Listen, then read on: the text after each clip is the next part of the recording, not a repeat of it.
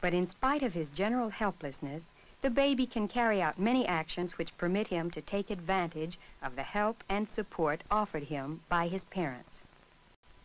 For example, he can suck. Put a breast or nippled bottle in or near his mouth, and the chances are he will begin immediately to make sucking movements. Frequently, just a touch near the mouth will do the same thing.